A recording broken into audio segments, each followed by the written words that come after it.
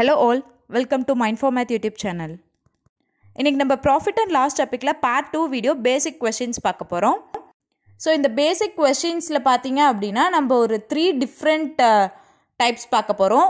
Types ன்னு சொல்ல முடியாது, 3 different terms எப்படி find out பண்றதுன்னு பாப்போம். என்னென்னன்னு பாத்தீங்கன்னா first how to find profit percentage and loss percentage, okay? And second one how to find cost price and third one how to find selling price. இந்த 3 questionக்கு தான் நம்ம ஆன்சர் இந்த வீடியோல பார்க்க போறோம். ஓகேவா? ஓகே, ஃபர்ஸ்ட் பாருங்க. First to find profit percentage and loss percentage, நான் உங்களுக்கு question both English and தமிழ்ல சொல்றேன். ஃபர்ஸ்ட் question பாருங்க. Cost price 50 rupees and selling price is 44 rupees. அதாவது வாங்கும் விலை 50 ரூபாய் and விற்கும் விலை 44 ரூபாய். ஓகேவா? சோ இது ஃபர்ஸ்ட் நமக்கு profit and loss ஆன்னு பாருங்க. So cost price தான் அதிகமா இருக்கு, அதனால loss தான் இங்க இருக்கு. So loss எவ்வளவு rupees? ரெண்டையும் சப்ட்ராக்ட் பண்ணீங்கன்னா 6 rupees. loss 6 rupees அப்படினா loss percentage எவ்வளவு? 50. எப்பவுமே loss and profit வந்து cost price பொறுத்து தான் நம்ம சொல்லுவோம். So 50 rupeesக்கு 6 rupees loss அப்படினா 100 rupeesக்கு எவ்வளவு? So 60/50 into 100 cancel பண்ணீங்கன்னா 12%. Therefore the loss percentage is equal to 12%. ஓகேவா? Okay, next second question பாருங்க.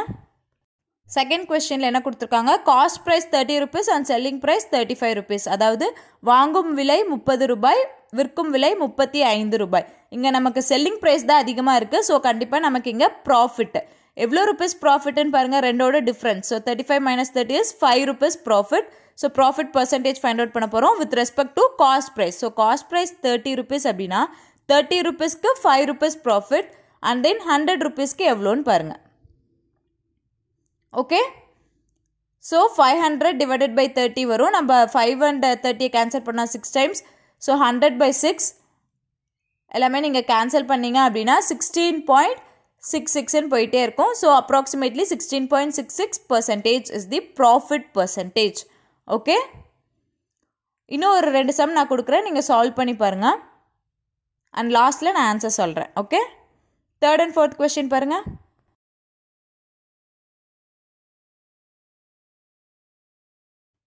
So இந்த ரெண்டு क्वेश्चनக்கான ஆன்சர் என்னன்னு பாருங்க. Third questionக்கு loss percentage is equal to 57.14% and fourth questionக்கு answer profit percentage is equal to 108.33%. Okay? Okay, next இதுலயே நம்ம profit percentage and loss percentage கண்டுபிடிக்கிறதுல இன்னொரு concept இருக்கு, அதை என்னன்னு பார்த்தறலாம். First question பாருங்க. நான் என்னால முடிஞ்ச வரைக்கும் நான் உங்களுக்கு क्वेश्चन வந்து தமிழ்ல டிரான்ஸ்லேட் பண்ணிடுறேன். ஓகேவா? சிம்பிள் லாங்குவேஜ்ல நான் டிரான்ஸ்லேட் பண்ணிட்டு அதுக்கு அப்புறம் எக்ஸ்பிளைன் பண்றேன். சோ இங்க கொடுத்திருக்க क्वेश्चन பாருங்க. ஒருவர் 10 பேனாக்களை 9 ரூபாய்க்கு வாங்குகிறார் மற்றும் 9 பேனாக்களை 10 ரூபாய்க்கு விற்கின்றார் எனில் அவரது ஒட்டுமொத்த லாபம் அல்லது நஷ்டம் சதவீதத்தை காண்க. ஓகே, क्वेश्चनல என்ன கொடுத்திருக்காங்கன்னு பாருங்க. Someone purchases 10 pens for ₹9 and sells 9 pens for ₹10. Then his overall profit or loss percentages. Okay? So நல்லா பாருங்க, 10 பென்னை 9 ரூபீஸ்க்கு வாங்கியிருக்காங்க, 9 பென்னை 10 ரூபீஸ்க்கு செல் பண்ணியிருக்காங்க. ஓகேவா? Cost price and selling price கொடுத்துருக்காங்களா? இப்போ நம்ம இது ரெண்டையும் கண்டிப்பாக ரிலேட் பண்ணவே முடியாது. பிகாஸ் ஏன்னு பார்த்தீங்கன்னா நம்பர் ஆஃப் ஆர்டிகல்ஸ் வந்து டிஃப்ரெண்ட்டாக இருக்குது. ஃபர்ஸ்ட் ஒன்ல வாங்கினது பார்த்தீங்கன்னா 10 பென் வாங்கியிருக்காங்க, செல் பண்ணது 9 பென் செல் பண்ணியிருக்காங்க. ஸோ இது ரெண்டையும் நம்ம ஃபர்ஸ்ட் ஈக்குவல் ஆக்கணுமா? ஈக்குவல்னா எல்சிஎம் எடுக்கலாம், ஆர்எல்ஸ் ரெண்டுமே ஒரே நம்பர் ஆஃப் ஆர்டிகல்ஸ் கொண்டு வரலாம். இங்கே நம்ம ஃபர்ஸ்ட் ஈக்குவேஷனை இன்டூ 9 செகண்ட் ஈக்குவேஷனை இன்டூ 10 பண்ணுங்க.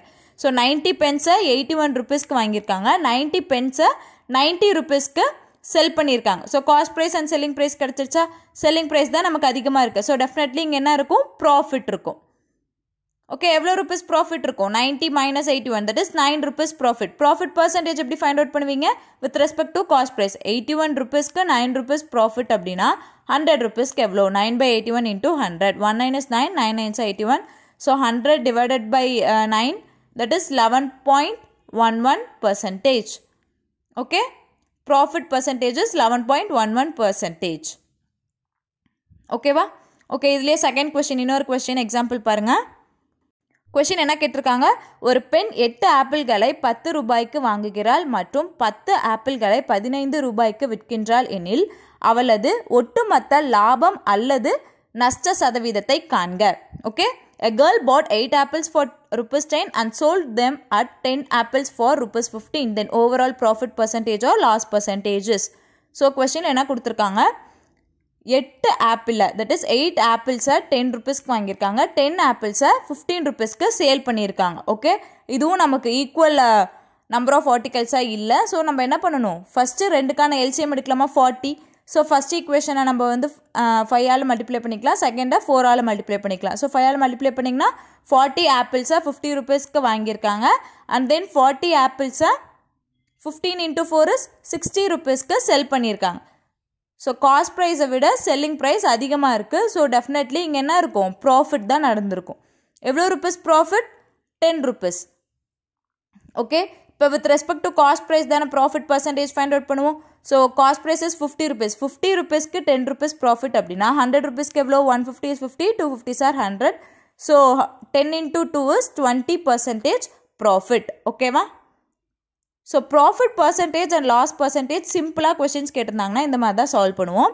நெக்ஸ்ட் கான்செப்ட்குள்ளே போகலாம் டு ஃபைண்ட் செல்லிங் ப்ரைஸ் ஓகேவா செல்லிங் ப்ரைஸ் வேல்யூ எப்படி ஃபைண்ட் அவுட் பண்ணுறது அப்படின்றத இப்போ பார்க்கலாம் செல்லிங் ப்ரைஸ்க்கான ஃபஸ்ட் கொஸ்டினை பாருங்கள் கொஸ்டின் என்ன கொடுத்துருக்காங்க cost price 50 rupees profit percentage 20% அதாவது வாங்கும் விலை 50 ரூபாய் லாப சதவீதம் 20% ஓகேவா ஸோ 20% இந்த மாதிரி cost price and profit percentage selling price find out பண்ண சொல்கிறாங்கன்னா 50ல் 20% 10 ஸோ இதுதான் நமக்கான ப்ராஃபிட் அமௌண்ட் 20% ப்ராஃபிட் கிடச்சிருக்கு அப்படின்னா ஃபஸ்ட்டு ப்ராஃபிட் அமௌண்ட் நம்ம ஃபைண்ட் அவுட் பண்ணிடலாம் ப்ராஃபிட் அமௌண்ட் ஃபைண்ட் அவுட் பண்ணிட்டீங்க அப்படின்னாலே காஸ்ட் ப்ரைஸ் கூட ப்ராஃபிட் அமௌண்ட் ஆட் பண்ணோன்னா நமக்கு செல்லிங் ப்ரைஸ் கிடச்சிரும் so 50 + 10 is 60 rupees is the selling price இதுவே லாஸாக இருந்ததுன்னா நம்ம என்ன பண்ணுவோம் சப்ராக்ட் பண்ணியிருப்போம் காஸ்ட் ப்ரைஸ் கூட ஓகேவா இல்லை செகண்ட் ஸ்டெப் என்னன்னு பார்த்தீங்கன்னா இந்த காஸ்ட் ப்ரைஸை 100%ன்னு கன்சிடர் பண்ணிக்கோங்க எப்பவுமே காஸ்ட் ப்ரைஸை 100% ப்ராஃபிட் 20%னால ஆட் பண்ணிக்கிறோம்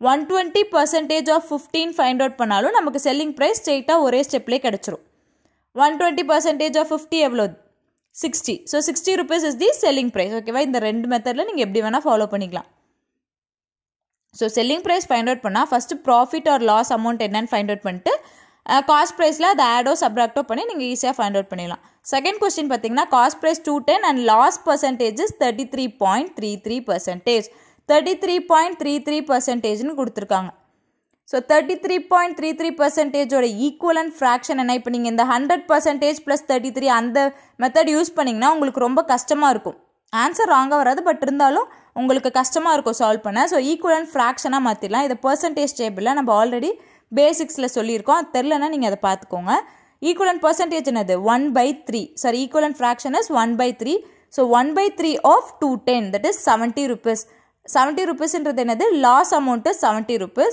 லாஸ் அப்படின்றப்ப காஸ்ட் ப்ரைஸை விட சப்ராக்ட் பண்ணோன்னா தான் நமக்கு செல்லிங் ப்ரைஸ் கிடைக்கும் so 210 - 70 is equal to 140 rupees is the selling price ஓகேவா ஸோ எந்த மெத்தட் ஈஸியாக இருக்குமோ நீங்கள் அந்த மெத்தட் யூஸ் பண்ணிக்கலாம் 100% சம்டைம் நமக்கு ஃபெயில் ஆகிடும் ஸோ நம்ம நார்மலாக ஃபஸ்ட்டு நம்ம ப்ராஃபிட் ஆர் லாஸ் வேல்யூ கண்டுபிடிச்சிட்டு செல்லிங் ப்ரைஸ் கண்டுபிடிச்சிக்கலாம் இந்த தேர்ட் அண்ட் ஃபோர்த் கொஸ்டினுக்கு நீங்கள் ஆன்சர் சால்வ் பண்ணுங்கள் நான் ஆன்சர் உங்களுக்கு லாஸ்ட்டாக கொடுக்குறேன் நீங்களே இதை ட்ரை பண்ணி பாருங்கள்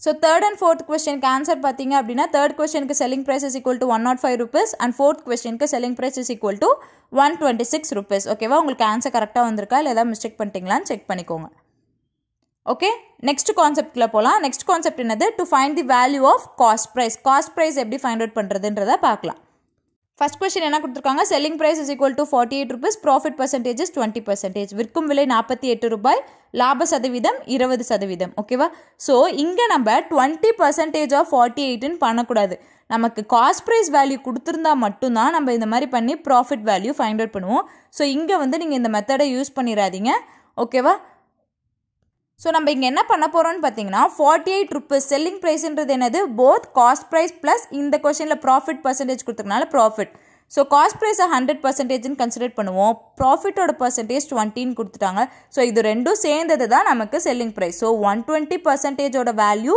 48 அப்படின்னா நமக்கு என்ன தேவைப்படுது காஸ்ட் ப்ரைஸ் மட்டும் தேவைப்படுது அதோட ஈக்குவலண்ட் பர்சன்டேஜ் என்னது 100%ன்னு கன்சிடர் பண்ணியிருக்கோம் இதோட வேல்யூ இப்போ நம்ம ஃபைண்ட் அவுட் பண்ண போகிறோம் ஸோ எப்படி எழுதலாம் 120x is equal to 48 into 100ன்னு எழுதலாமா therefore x is equal to 48 into 100 divided by 120.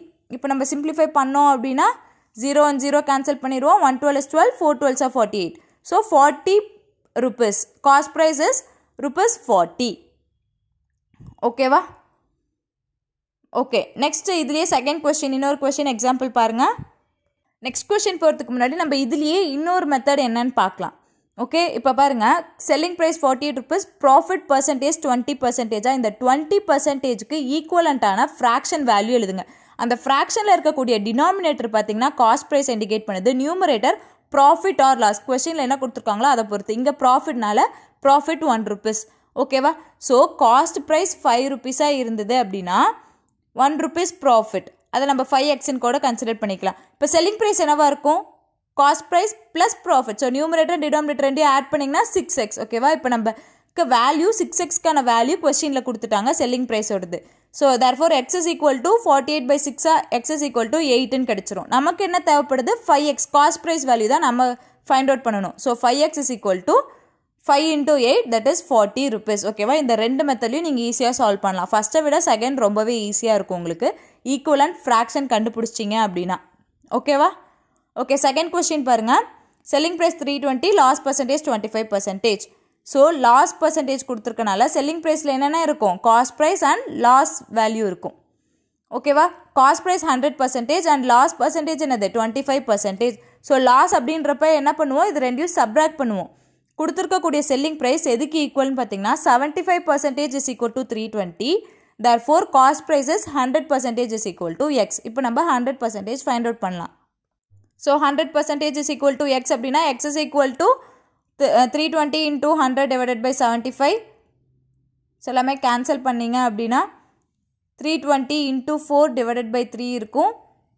106.66 into 4. therefore x is equal to, இது ரெண்டையும் மல்டிப்ளை பண்ணுங்க, 106.66 into 4. இது மல்டிப்ளை பண்ணிங்க அப்படின்னா எக்ஸோட வேல்யூ நமக்கு கிடச்சிரும். That is cost price value is 426.66 rupees. ஓகேவா? therefore the cost price is rupees 426.66.